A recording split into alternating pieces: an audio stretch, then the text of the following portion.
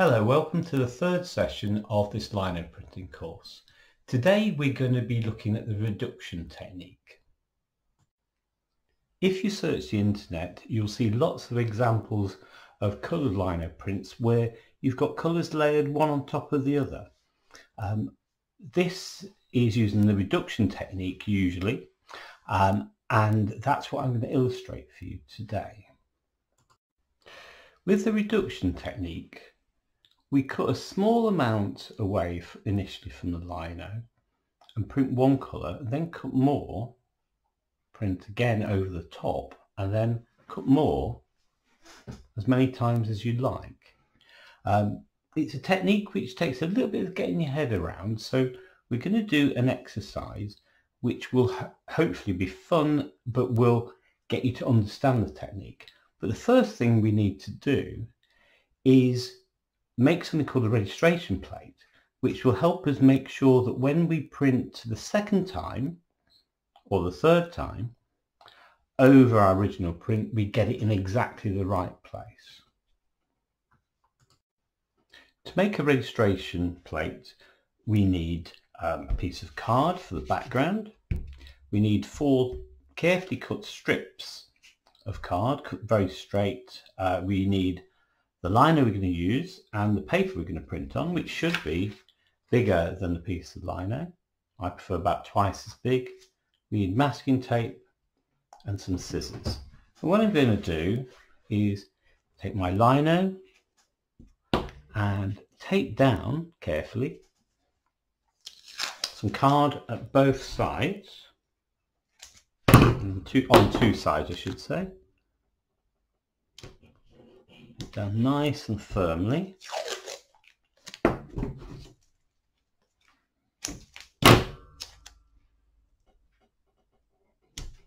As close to the edge of the card as I possibly can, keeping that nicely buttered up. This creates a spacer for where I will put my lino every single time.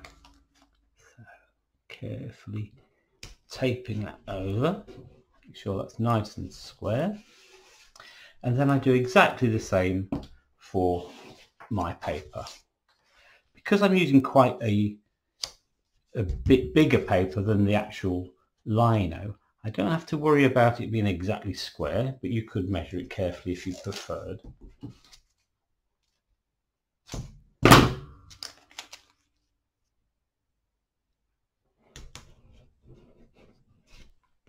Keeping that buttered up nice and tight.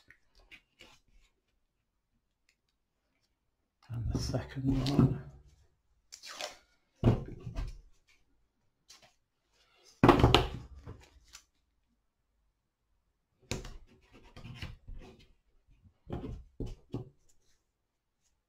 bit more tape.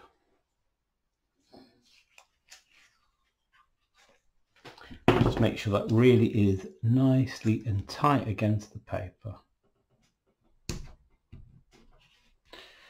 What that means is when I come to print, I can put my lino in there and put my paper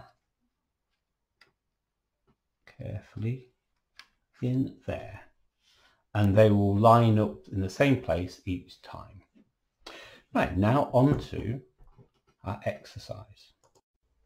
This exercise draws inspiration from this wonderful, deceptively simple lino print that I found on the internet. So, first things first, I'm going to mark out some general areas on here. The sun, moon, sorry, some waves. I'm not trying to copy this, I'm just using that as inspiration. And that is it. That is all my planning, keeping it very, very simple. And now I'm going to begin cutting.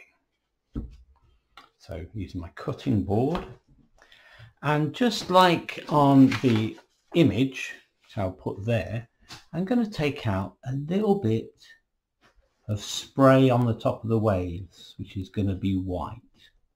I'm going to wiggle, so I've got a little bit of texture there. A little bit of texture. Maybe another strip of it.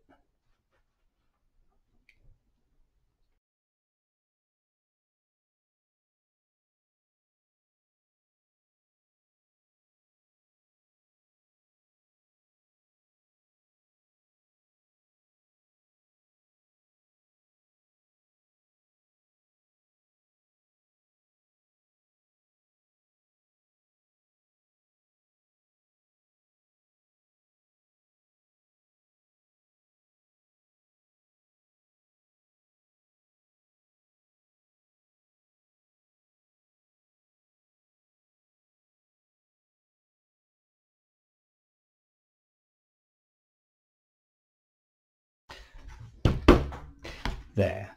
See how little I've cut? Not very much at all. The first layer of reduction often involves taking away less than a third of the actual lino. So now I'm going to print that. I've inked my lino with a pale blue, mixing white and blue, and to print it I first of all push my lino carefully into the registration plate.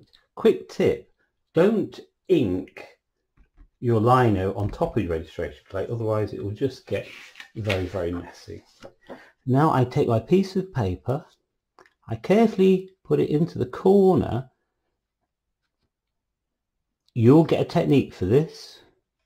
Do you line it with the top edge first and then the side, or vice versa? But notice it's not touching the line at the moment. And I drop it down, hold it with my hand and burnish, either with a roller or a spoon.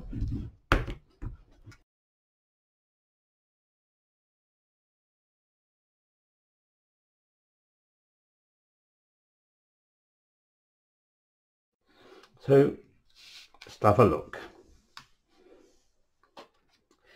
There is my first layer, and look at how little has actually been took away. I'm just getting the white established.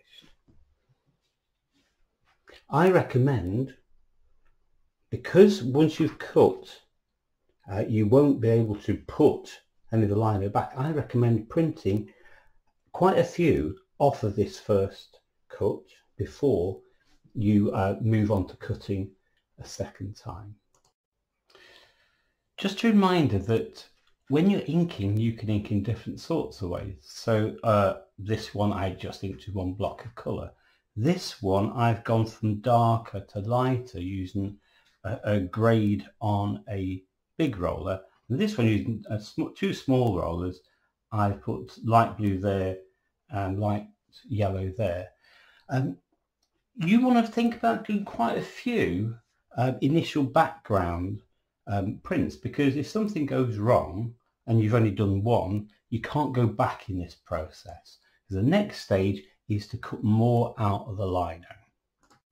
So I'm ready for my second cut now, and what I'm going to cut away is everything I want to stay that first colour I printed. In other words, on this picture, the light blue. Another way of looking at it is that I'm going to cut everything away apart from the dark areas. It takes a little bit of getting your head around, but you'll get there, I promise. So I'm going to cut away most of the sky and quite a large amount of the waves.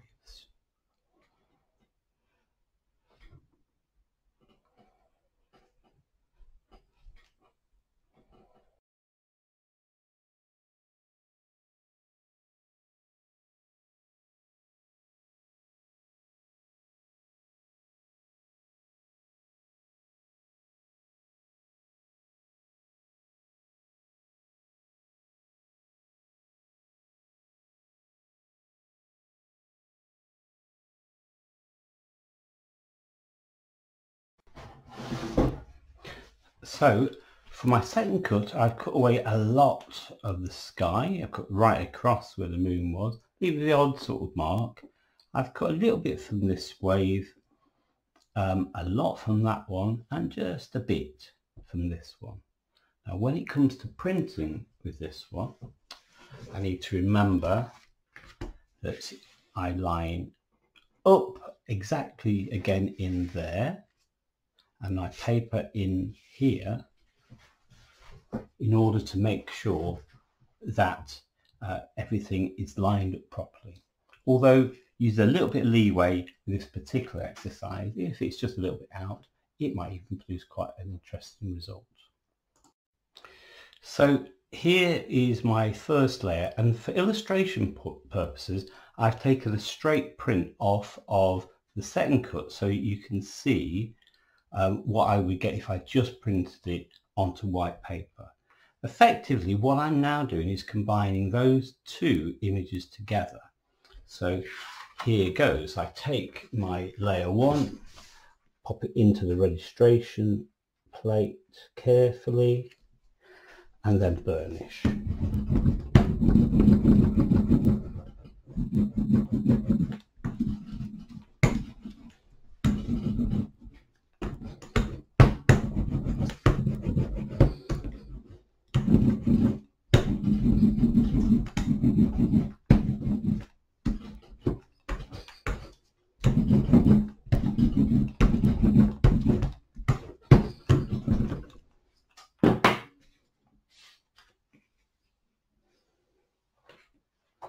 And there we have the two-stage lino print. Remember that you can play around with how you ink the plate, and that's what I'm going to do now with my other two. So with this print I've got a more subtle range of colours because on both the background colour and the second layer of colour I've graded the colour from dark to light, moving upwards.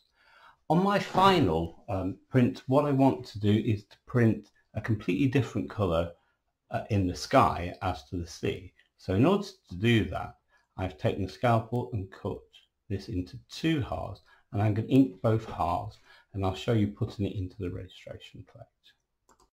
So on this final print, I've inked the bottom with a dark blue and some reds and yellows in the top.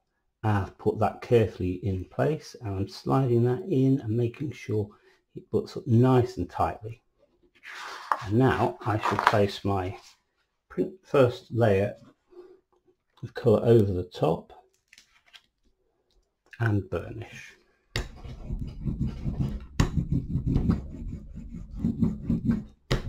Notice the dirty marks on the back of this, because I obviously didn't clean the roller properly last time I used it.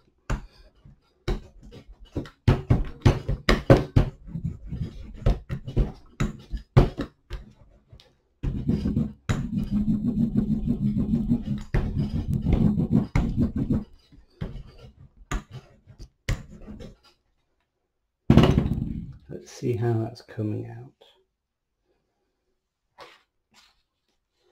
Oh, that's quite dramatic.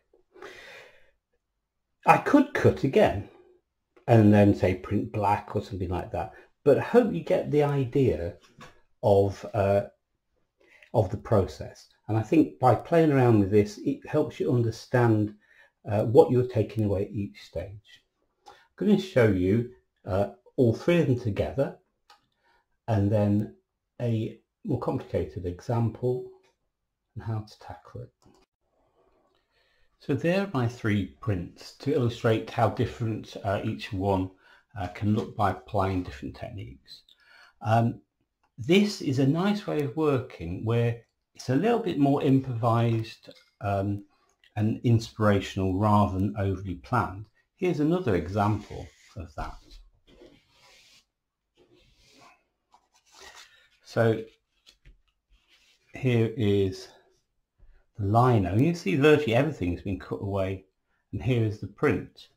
Now, apart from the initial planning with the white and leaving that centre piece to print the black, pretty much it's been cut in a more instinctual way, just trying each time to create more and more featheriness within this flower.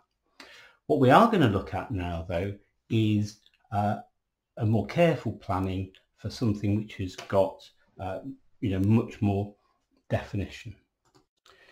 So here we see the three steps in producing something which is a little bit more difficult, because you've got to be quite precise with where each cut is placed. So in the first one, only a very small amount cut away, just the white. In the second one, the area that you wanted to stay the lightest blue has been cut away, and then the third one, colour you wanted to stay the mid blue. So you've got that progression. That's not always that easy to see, so let me just illustrate in a slightly different way. What I have here is the tracings for doing this. So there's tracing 1.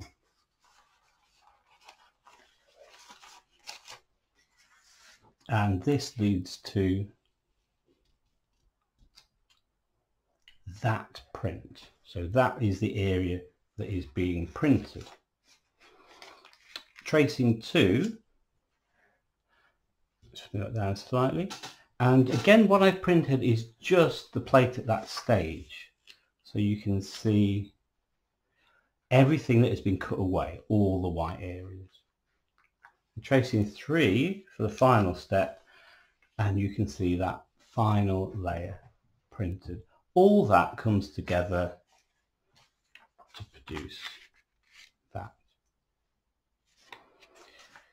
With this technique, it can help if you have a computer program which will break the picture down into just 3 blocks of colours or 4 blocks of colours, or you just have to be very painstakingly decide through tracing what your white is going to be, what your first and what your second colour is going to be. I'm now going to show you a slideshow of work by students and then have a little chat with you about the next session.